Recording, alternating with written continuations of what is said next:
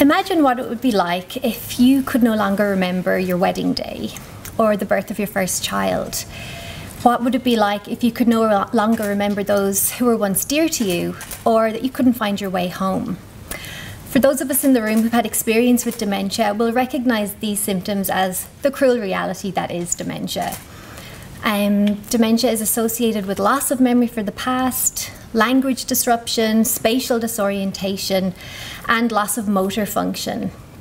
These syndromes are progressive, they're relentless, and they're ultimately fatal, and there currently exists no cure.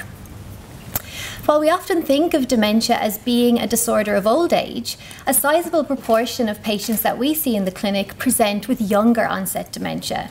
And as the name suggests, these syndromes strike individuals under the age of 65. These effects can be devastating, as these individuals are often still working, they still have families to support, and they must also contend with the stigma of not looking like they have dementia. The ideal time to intervene in neurodegenerative syndromes is prior to the emergence of frank clinical and cognitive decline. And in this sense, neuroimaging metrics are becoming increasingly important in allowing us to detect the earliest changes that might occur on the neural level. But our current imaging metrics actually lack the specificity that we need to detect changes prior to the emergence of frank cognitive and behavioural decline. So with the support of the Brain Foundation, this project seeks to determine how the earliest changes in brain morphology may be predictive of individuals most at risk of developing dementia. We're proposing to use a novel new neuroimaging technique that looks at the folding of the cortical ribbon.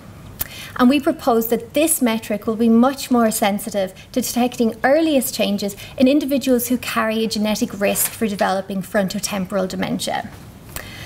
I'm incredibly grateful to the support of the Great Brain Foundation, and I want to extend my sincere gratitude to the committee, the scientific committee, and the funders. I really do believe that this project is an exciting new step in early detection of younger onset dementia, and I believe that the information that we'll harness from this project will lead to swifter clinical detection and early intervention to hopefully improve the quality of life of individuals living with dementia. Thank you.